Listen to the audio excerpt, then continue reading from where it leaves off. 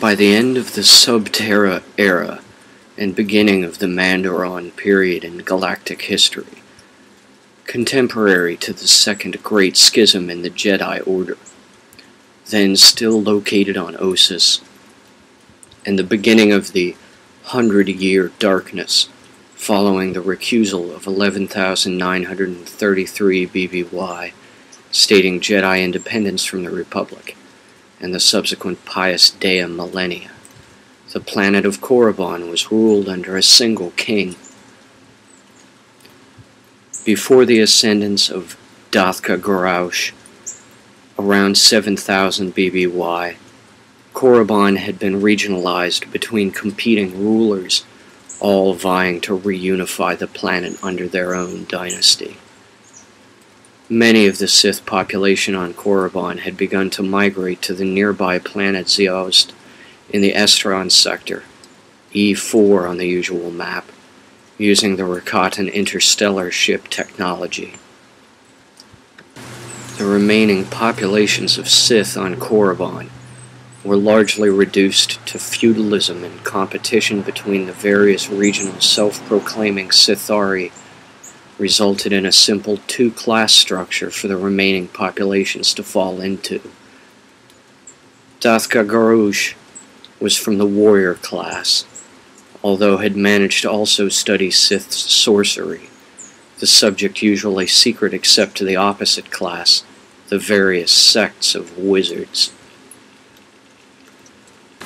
Garaush was able to reunify Korriban under a single ruler by replacing his natural biological heart organ with a massive type crystal imbued electromagnetically with the souls of the many thousands of dead Sith kings and warriors entombed in the Valley of Gold near the Korriban equator, and particularly the other 13 Sith sorcerers who had been most powerful since the reign of Sithari Adas. Garaush used this massive crystal heart to control an army of reanimated corpses, which he caused to become his loyal undead zombies using a Sith sorcery spell called the Saiwinoka Hayakut in Sith, or the reanimated dead in Basic. These zombies remain neither dead nor alive, and bound to serve Garaush's crystal heart in the Valley of Gold for at least the next 7,000 years. Nevertheless, Garaush himself, the first ruler of all the Korriban Sith since the Sithari king Adas, reigned only 50 years before being felled by assassins. At the beginning of Dathka Garaush's reign on Korriban, it was already in environmental decline. However, by the end of his reign, Korriban was almost devoid of foliage and, as it remains, a Dust Bowl ghost planet, making Ziost, then undergoing an ice age, still more preferable to the remaining Sith on other worlds than repopulating Korriban. Following the reign of Dathka Garaush, global culture he left behind remained little changed from the strict two-class feudalism it had degenerated into before, aside from having succeeded in achieving unified global government under a single dynast. Thus, during this time, contemporary to the earliest years of the 100 Years' Darkness, around the same time as the Second Great Schism among the Jedi on Ossus, the Sith sorcerer class began to evolve, while the Sith warrior class began to devolve. For 2 generations following Dathka Garaush's death, the warrior class of Sith Masasai was reduced using Sith sorcery to more savage and degenerate animalistic forms of beings, while the sorcerers themselves consolidated power to their own class by pledging their control of the Masasi to the global Dark Lord of Korriban. For 3 total generations, the Garaush dynasty prevailed. Following his murder, a direct heir presumptive, whose name history has since forgotten, assumed his global imperial throne.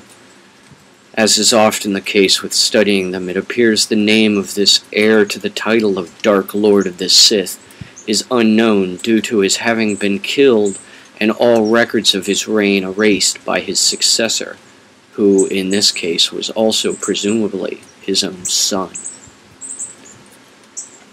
It was during the reign of this third generation of the Graush dynasty on Korriban that the Dark Jedi discovered the planet Korriban. Although they had achieved a global level of government, the feudal Sith on Korriban were largely isolated from their fellow Sith on neighboring Zeost. Thinned out by aeons of civil war, the populations of Korriban Sith were also partially devolved Masasai warriors, and their dwindling class of magician priests grown subservient to the global dynasty. It was because of their low degree of social preservation, their generally atrophied sense of duty to preserve and learn from history, that the feudal Sith on Korriban, both the retarded Masasai warriors and the Sith sorcerer cultists alike, bowed before the arrival of the aliens and hailed them as gods. Considering their entire history's long veneration of the trait of superhuman strength supposedly embodied in the Sithari king Adas, who repelled alien invaders, it is actually more ironic than one might at first suspect that the Korriban Sith would welcome new alien invaders as gods. However far removed their moral sense was, the Sith's appetite for dominance was, in this event, easily twisted in their minds by the fallen Dark Jedi. The name of the second Graush dynasty has been lost, as of now, to these records of history. The name of Dathka Garush's presumable grandson, the global Dark Lord of the Korriban Sith, who ruled the planet's three-tiered feudal class system at the time the Dark Jedi arrived on Korriban, was Hakagram Graush. His legacy as a tyrant was minuscule, mainly consisting in collecting the tithes of loyalty. He was beheaded on the spot by the Dark Jedi Ajunta Pal, and with that came an end to the rule of Korriban by a solely Sith lineage.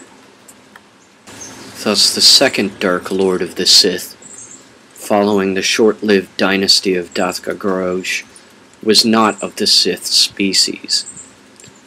Ajunta Pal was a near-humanoid, former Jedi Master, who had been expelled from the Order for experimenting with alchemy and learning how to create and shape life mentally on a subcellular level. He and his followers had, at the time of the Second Great Schism, divided from and gone to war against the Jedi on Ossus, a conflict remembered by historians as the 100-Year Darkness. Following a final defeat on the planet Korbos, the Jedi exiled Paul and his dissident group. History records that Paul was initially rejected as a god by the global king of Korriban, Hagakam Grush, grandson of the first Dark Lord of the Sith, who had a bit more sense than the rest of his people, at least. Nevertheless, Paul prevailed against King Grush's second-in-command, the Sithari's so-called Shadow Hand, to betray his loyalty to his Sith king. In the end, Paul slaughtered Grush on his own sword, and ascended as the Gen'Ari, or Dark Lord, of all of the Sith on Korriban, as well as Zeost. The ineffectual leadership of the Graush dynasty was carried on under the original Sith Empire, with Pal largely focused away from administrative organization. The other fallen Jedi having all been declared equal Dark Lords of the Sith, it was only a short time until Paul was replaced by a successor. Darth Endendu was a student of the alchemical work of Paul's fellow fallen Jedi and Sith Dark Lord Karnas Mur, who had learned Mur's secret of transposing his willpower, memories, and thoughts onto a non-living object, the Mur talisman. Darth Endadu was a humanoid male from the planet Prakrith in the deep core who had journeyed to Korriban either with or shortly after the first Dark Jedi to settle there. He was younger than Mir, Paul, Draipa, and the other Sith Lords, and had worked a long time in secret on perfecting Mur's transference method by combining it with a form of the midichlorian manipulation method of Paul to extend and prolong his own life indefinitely. Following his inevitable descent from the other Sith Dark Lords of the time, he fled back to his homeworld Prakrith and subjugated his fellow humanoids there into a global cult, worshipping him as their god, called the Malevolence. This cult persisted there, worshipping him until they and he were finally killed by Darth Weirlock in 137 ABY, making him, at his death, around the age of 7,000 years old.